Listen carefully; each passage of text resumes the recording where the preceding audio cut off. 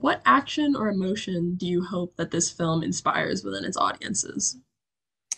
Oh, that's a really good question. I think we live in a pretty selfish age of social media and everything's about me. And part of the problems and the epidemic of youth mental illness has to do with a kind of essential loneliness social media isn't. So, what I would like is emotion. I think that's it. I don't want to tell the audience, we don't want to tell the audience how to feel. We want people to be engaged emotionally. My very first film, almost 50 years ago, I said that I wanted to be an emotional archaeologist, excavating not just the dry dates and facts of a subject, but something else, something higher, not sentimental or nostalgic. And I hope, particularly with this critical story, that what we do is just arouse people beyond a kind of general state of disconnection that I think not just young people, but everybody is in today, and a sense of not belonging. And I hope that we can form within the film a sense of sympathies and a sense of community with the people who are involved. Thank you. Did you and the Ewers brothers think it would be difficult to find people who were willing to discuss such difficult topics? Eric and Chris are wonderful filmmakers, and I really just have to, and I should have said at the very beginning, serving as executive producer means that I'm really at a far remove. I had the great opportunity to look at a fine cut and encourage them and help them all the way along the way, but look at a fine cut, and I realized, this film has the possibility of saving lives. But I think as filmmakers, whatever the subject, and I can't speak for Eric or Chris, though I understood at the time their anxieties, like, how do you open up? I've worked with them long enough that that's a question that I've had, that they've had, and then you figure out how to do that. And I think what's so remarkable is that you have 20 young people here who have really bared their souls, who have said, this is who I am. This is what I went through and am going through. This is how I got out of it. It's like Dante's Inferno. He leads you into hell, but then he does have this part that leads you out to Paradiso. And you don't feel for a moment with any of the people that they're beyond hope or redemption. And in fact, despite our woeful record on this as adults, as a society, that there are solutions, there is help to be had, and that nobody's problem is so insurmountable that it can't be helped just by bringing together. I've got four daughters, and early on in my life, when I was struggling with things, somebody, and I don't remember who, told me what they thought were three things, and I kind of developed them and got them together. And I've now, for the last 40 years, been sharing that with everybody I know who's struggling, and with my daughters. And some people come up to me after 25 years and say, here's the post-it that you wrote down. And the three things are very simple, and there's no real yes buts to them.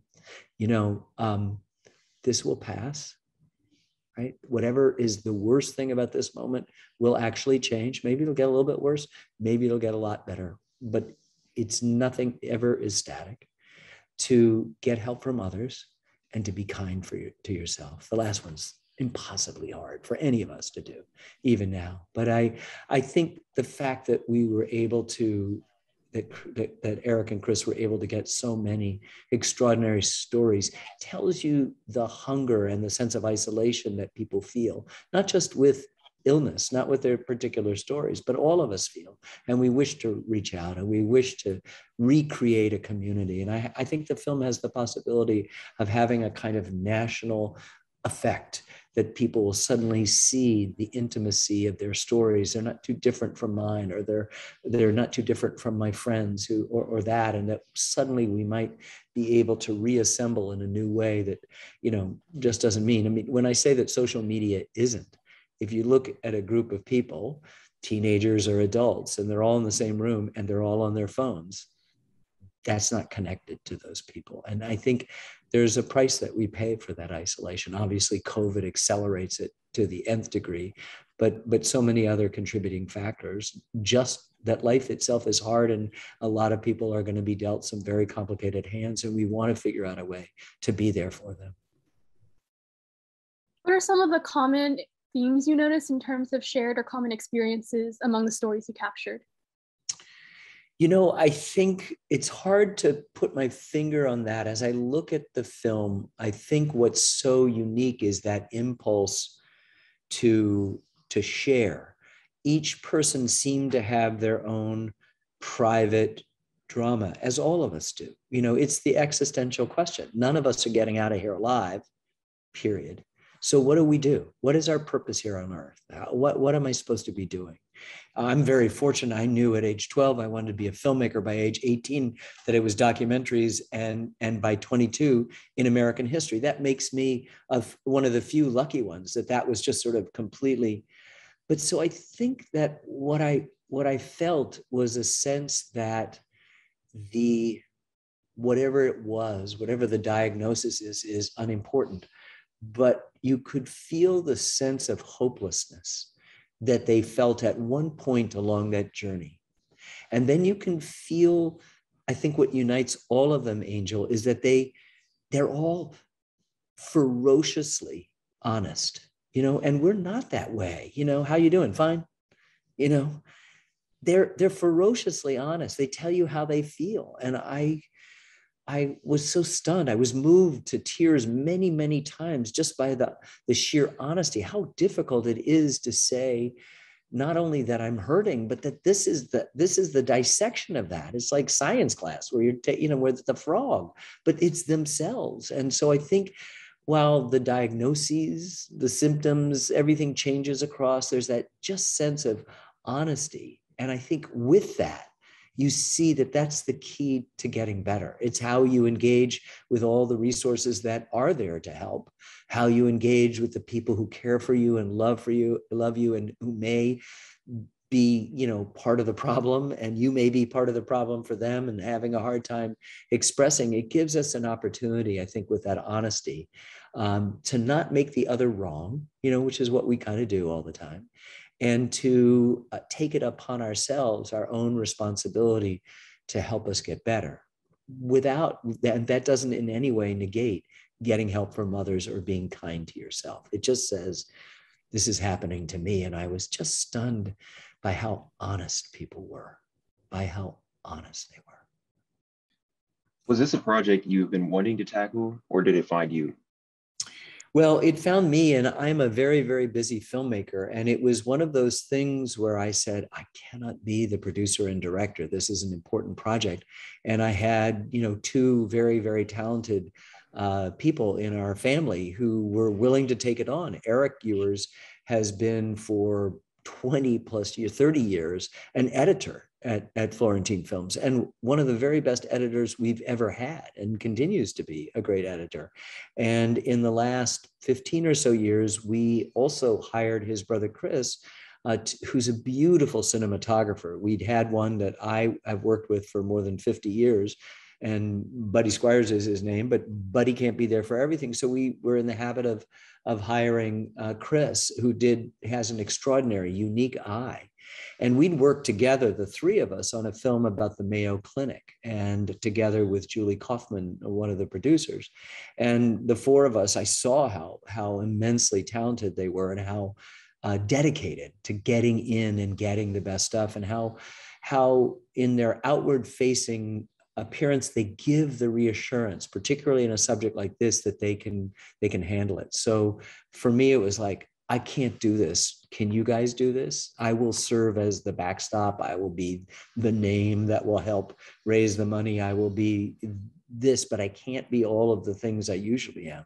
And they said yes. And then when they did it, they would call me with problems or with excitements about how we'd been to this place and filmed a young woman who spoke about this, and you were like enthusiastic, but this had to be done. Most of the stuff we do is deep in history, but this is a contemporary problem that is not unique to anyone in history. It's just at epidemic levels. And so it just requires our attention in that regard. And I think Chris and Eric and Julie and their team have done a magnificent job. As a filmmaker and as a father, what did you take home from this film? Well, I think a lot of what I've said, I sort of felt there's hope. And in fact, I find myself as I talked, I've got four daughters, two are grown with kids of their own. Both of them have daughters of their own. But then I have two younger daughters, 11 and 17. And, you know, they're going through variations of a lot of this, maybe not as severe and maybe not yet. I don't know.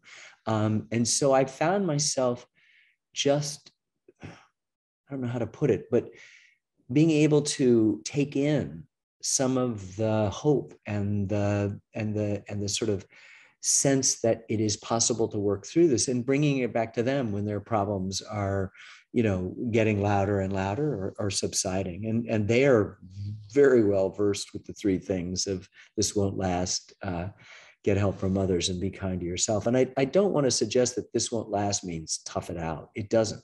It just means that the hopelessness that attends the sense of that moment, the terror of that particular moment, will change and morph in some ways. And the second thing is really important, that we need to tap the resources. We need as a country to not pay lip service to mental illness as we mostly do, but to actually do it. And it is so heroic to see in the film, not only the way the various witnesses described their journey and the honesty required to do it, and the amount of pain they suffered in the course of it is almost, I'm not sure it's unavoidable, but it seems in the case you just got to go through and live with this. Just how heroic some of the people, the therapists were that were able to help them, the teachers who cared about them, the people who were able, the family members who were trying to come to terms with it. All of that tells us that we're all not independent free agents, but we are all bound to each other. And as Dr. King said, you know, we're caught in an inescapable network of mutuality, born, tied in a single garment of destiny. You know, I mean, that's what this film says in every breath. And the tragic events in Texas of the last, you know, couple of days have you know, reaffirmed our need to address mental health issues, but also many other issues in society, and to not, you know, in some cases just blame it on mental illness. We're all in this together, and we sink or swim together. Are there any other projects surrounding mental health that you hope to focus on in the future?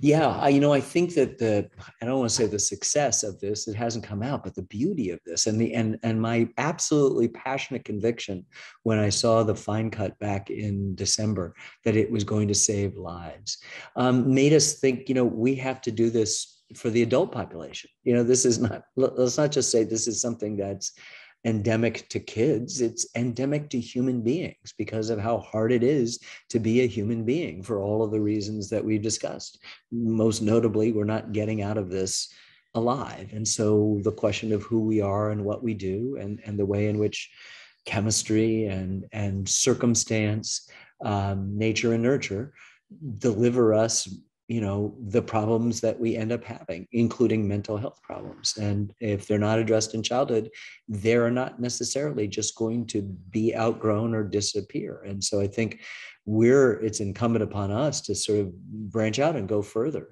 and talk about, you know, if you're going to educate people K through 12, you realize that the education for a lot of people doesn't end there.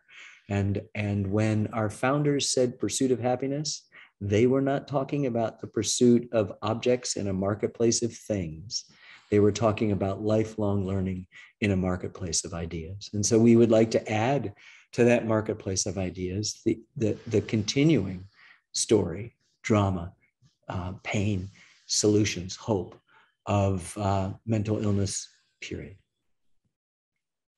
Besides the pandemic, do you think there exists a stimulus in our society that can explain the increased mental health issues in youth and young adults? Yeah, I think so. Let's just first say that growing up is tough. That's number one. It's really hard with a pandemic, which has been so isolating for so many of us. And for some of us thrive in it, in the isolation. There's a difference between solitude and loneliness. Sometimes loneliness wins, and that has its own impediments. Brandon, as I know you know.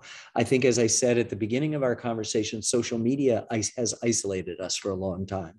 There's a toxicity to it. I just finished a film on Benjamin Franklin, and I gave a commencement address at the university that he founded, the University of Pennsylvania. And I said, he'd look at the web, he'd look at the internet, and he said, I observe in nature that a web is a place where you get caught and then killed, And so there's a lot that's very toxic about what is supposed to be bringing us together, but is only doing so artificially. And so even if it's the expectations, it's particularly tough, as I know, having daughters, on young girls about expectations of how they look, but it extends to everyone. And then I think, we live in a country that worships money. We live in a country that worships guns. And all of that places false hopes in one area and assurances in another that don't exist. They just don't exist. If what the gun people have been telling us was true, then we would be the safest country on earth. And our schoolhouses would not be places of potential horrific disaster. I'm just finished a film on the Holocaust. It shouldn't be that elementary schools or high schools are places where you can have a mini Holocaust taking place, a mini example of genocide taking place. And if the gun advocates are right, we should be the safest country on earth, and we are not. And all of those things, a fractured, divided politics that says that the person who doesn't believe in what I believe in is wrong and evil, and the way the internet sort of exaggerates anonymously all of those things, have essentially created a toxic environment that is incredibly hard for me at 68 years old to negotiate. How could it possibly not be challenging, Brandon, for people of your age and younger, who are struggling to make sense of that? And so, we've got a lot on our plates, but, we also have within each of us, and more importantly, collectively, the power to change things. Look, I've been making films about the United States, the US. I've been making films about the US for almost 50 years, but I've also been making films about us. That is to say, the two-letter lowercase plural pronoun, all the intimacy of us and we and our, and all of the majesty, the complexity, the contradiction, and even the controversy of the United States. It's been a beautiful space, complicated to occupy, but it's been my beat, the thing that I'm interested in. And I think that's, gives us the possibility, by studying the past, to know a little bit about where we've been in order to know where we are and where we may be going. And that is the healthiest thing I can think of. Thank you guys so much for your questions, and I'm really happy to be with you and to meet you. Good luck with all the good things. Good luck with all the bad things, and get help from others, and be kind to yourself. It won't last.